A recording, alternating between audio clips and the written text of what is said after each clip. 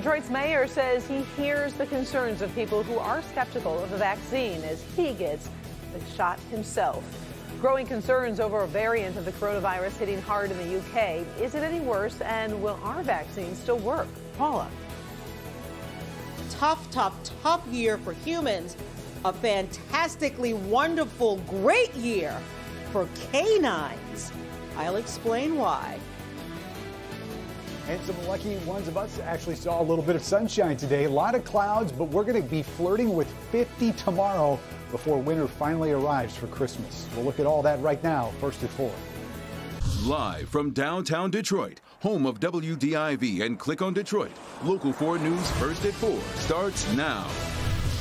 Good afternoon, everybody. I'm Karen Drew. First at 4, Detroit Mayor Mike Duggan leading by example as he outlines the city's plans for the coronavirus vaccine. This afternoon, the mayor rolled up his sleeve and received a dose of Pfizer's vaccine. Starting tomorrow, 1,200 medical frontline workers and EMTs with the Detroit Fire Department will receive the first doses of Moderna's vaccine. The mayor says getting the vaccine will not be mandatory, but he hopes others will get that vaccine when available. We're approaching it with empathy, understanding. Our firefighters, when they come in tomorrow, will have Henry Ford medical staff taking them through the science behind this and helping them make informed decisions. Nobody's going to be bullied, but you're going to have positive messages. I think positive messages will win out. That's what I believe. 30 additional city healthcare workers will receive their doses so they can vaccinate others. 450 home healthcare workers are expected to receive the vaccine next week. The state is reporting more than 3,000 new cases. The new numbers include 173 additional deaths, 72 from review of vital records. As of today, the state's total confirmed cases of coronavirus stands at 466,485.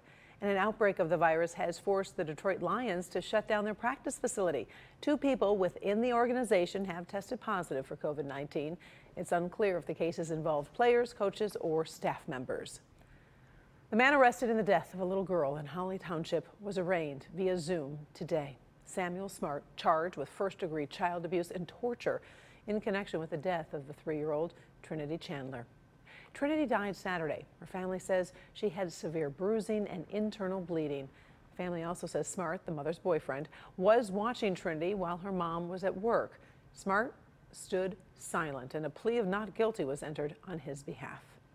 An attempt by Larry Nassar to have one of his sentences thrown out has been denied. The former Michigan State gymnastics doctor who sexually assaulted more than 150 girls and young women had claimed Judge Rosemary Aquila showed bias during his sentencing in January of 2018.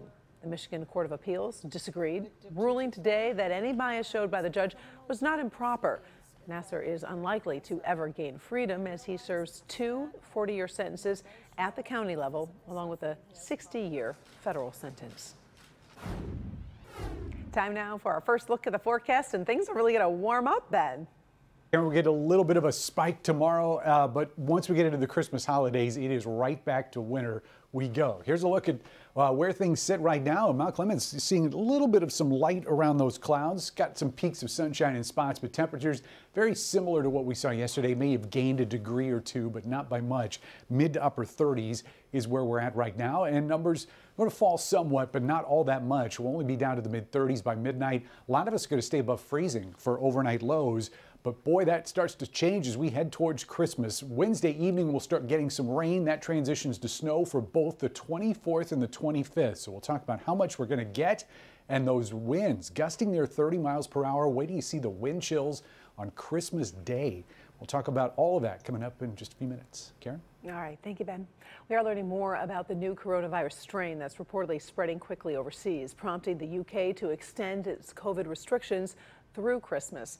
Scientists are starting to weigh in on the variant of the virus, and our Kimberly Gill is in the newsroom with the latest. Kim. Hi, Karen. Good afternoon. British Prime Minister Boris Johnson believes the new strain is more contagious by 70%. Health officials in New York say it's likely already in the U.S., and if it isn't, keeping it out would be next to impossible. But that hasn't stopped efforts to limit exposure. So far, 3 major airlines have agreed to require pre-flight COVID testing of passengers flying from the UK to New York. British Airways is starting that new policy today. Delta and Virgin Atlantic, I should say, will do so on Thursday. There are big backups of trucks trying to get out of Britain and into France. The trucks are idling at an airfield due to the decision in France to close the border because of the coronavirus variant.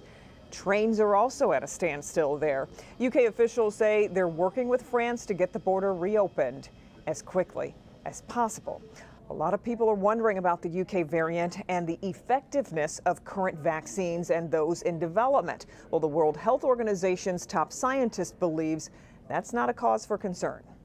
Even though we've seen a number of changes, a number of mutations, none has made a significant impact on either the susceptibility of the virus to any of the currently used therapeutics, drugs, or the vaccines under development. And one hopes that that will continue to be the case. But this is why we have to continuously monitor. Another big question, does the mutation cause more severe illness?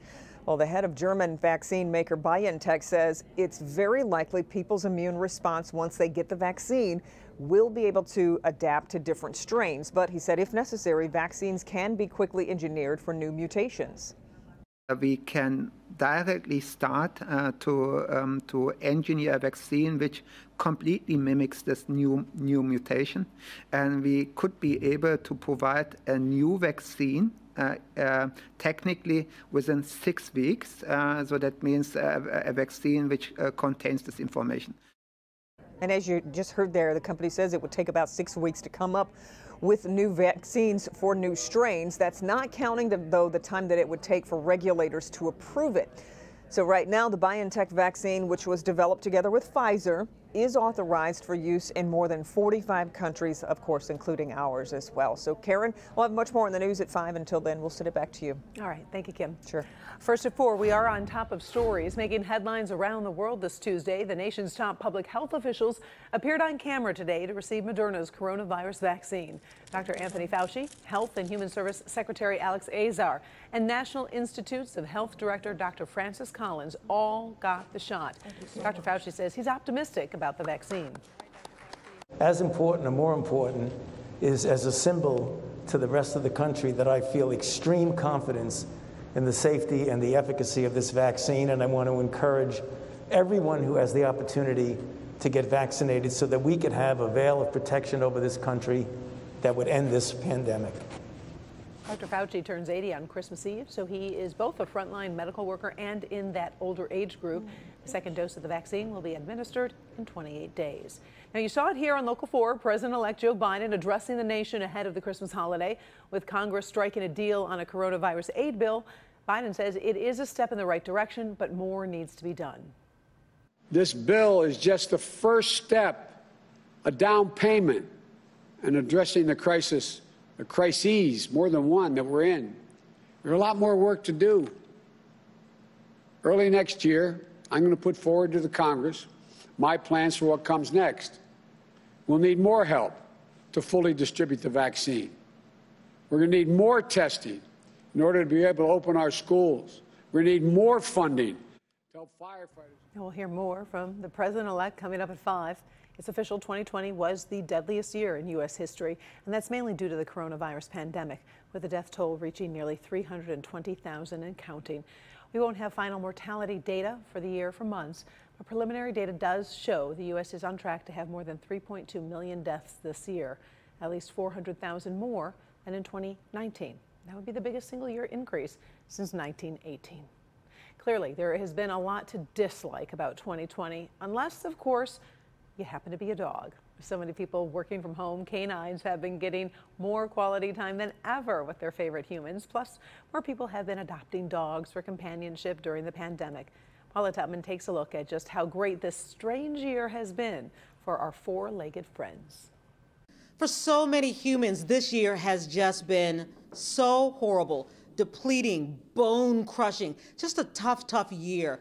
But not for dogs. I guess you could call this year the dog days of COVID, because canines, well, it's been a great year for them. Things are slim at the Michigan Humane Society, and that's good news. Humans stuck at home, lonely, isolated, or just with extra time on their hands have given dogs a new leash on life. We have an incredible demand at all 4 of our shelters, and we are doing between 150 and 200 adoptions a week right now. So much so that the Humane Society is actually reaching out to other animal rescue leagues to import pets so they can adopt them out. Not only do we obviously put up for adoption the animals that come to us either through surrender, through cruelty and rescue, through a variety of ways in which they end up at our doors, we also pull animals from other shelters that maybe are at risk there. So both locally, regionally, and actually throughout the country, we'll bring in animals so that they have the best chance for adoption right here in a new home here in Metro Detroit. Meet Ryan and Ripley. She's a half French Bulldog, half Boston Terrier. Ripley was adopted in June. I'm still working full time. My wife is home much more, so there's more attention at home, which was a giant plus. And the other offshoot is, with a noticeable reduction in unwanted dog pregnancies, there was already a trend of declining dog numbers coming into the shelters. But now couple that with a boon in adoptions, and the Michigan Humane Society currently has a zero euthanasia rate for adoptable pets. Zero animals are losing their lives if they are placeable in our organization right now. It's a better time to be a pet in a home, but it's a good time to be a pet in a shelter right now. Paula Tutman, Local 4. Thank you, Paula. There is a catch, though. As much as the pooches are loving the attention, they are missing out on some other important experiences. So ahead at 5, Paula explores what dog owners should be doing right now to prepare their pets for that day when people are not home all day long. Still ahead here first at 4, a man puts himself in harm's way to save the life of a baby elephant. How he managed to do it despite the danger of other full-grown elephants nearby. And next, how Target is trying to win the business of last-minute holiday shoppers who don't want to set one foot inside their stores.